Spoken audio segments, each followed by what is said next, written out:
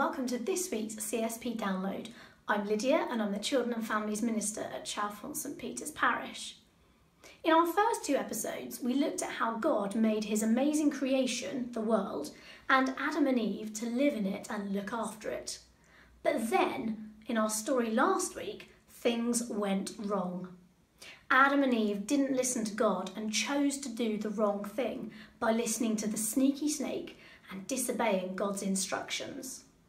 Well, fast forward several hundred years and things were going badly wrong in the world. Since Adam and Eve had broken God's instructions, everyone was doing it.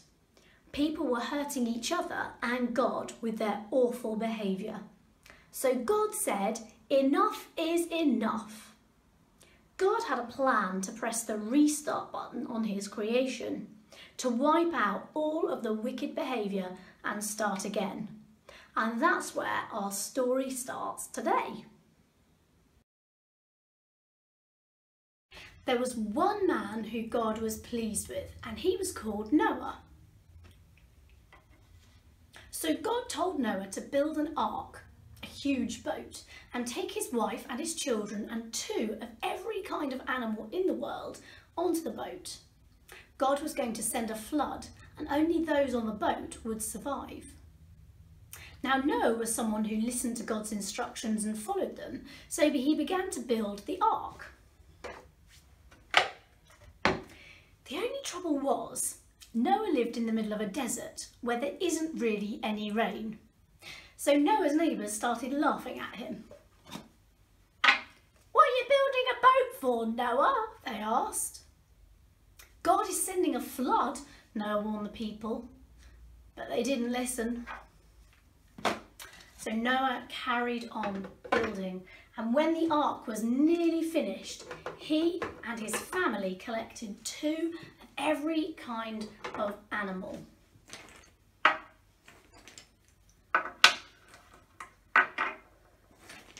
This could take a while, two of every kind of animal. Do you know how big the ark was? Bigger than a double-decker bus. Bigger than a plane, bigger than a supermarket. It was the same size as 1.5 football fields. Now that's big. But then again, there were a lot of animals. It was a bit of a squeeze, and Noah and his family had to settle all the animals. And just as they were doing that, the first drops of rain began to fall. First a drizzle, then the drizzle became a pitter-patter.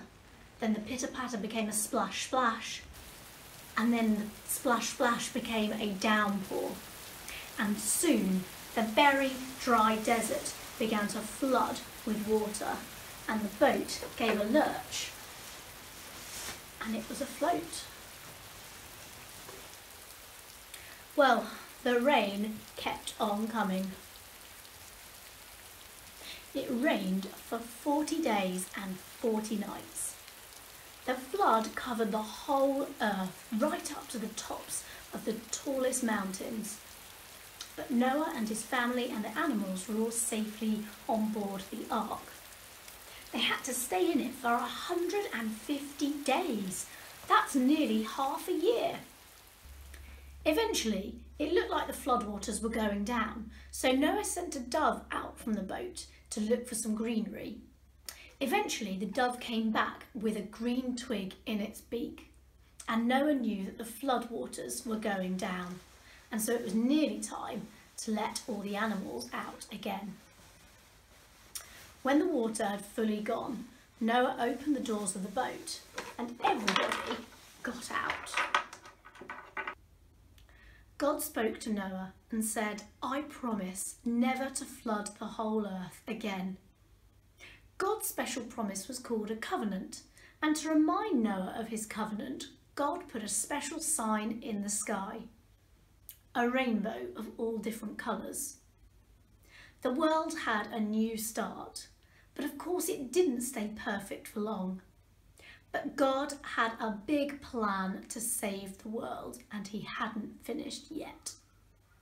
And every time the people saw the rainbow in the sky, it reminded them that God is faithful and keeps his promises.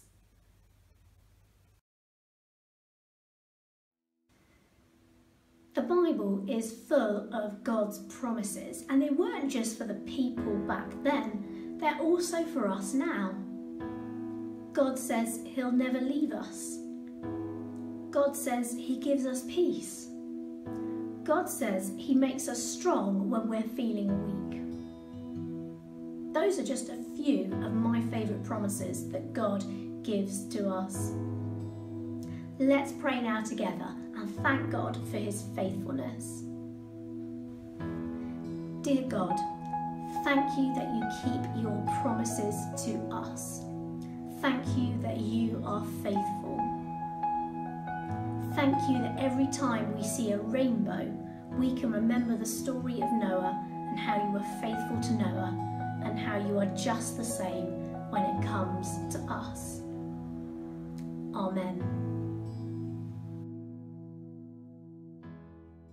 Now, I wonder how many different ways you can find to make a rainbow. You could draw one or paint one, or you might find some different objects around your house of the different colours and put them together in a rainbow order. And if you see a rainbow this week, you might like to take a photo of it. Once you've made a rainbow or found one in real life, get your grown-up to take a picture and send it to me. The email address will be on the screen, and I'll do a gallery of rainbows in our next session. So that's all for this week. Join me again next time, or come along to one of our in-person services back in the church buildings. Check out our website for more information. Bye-bye.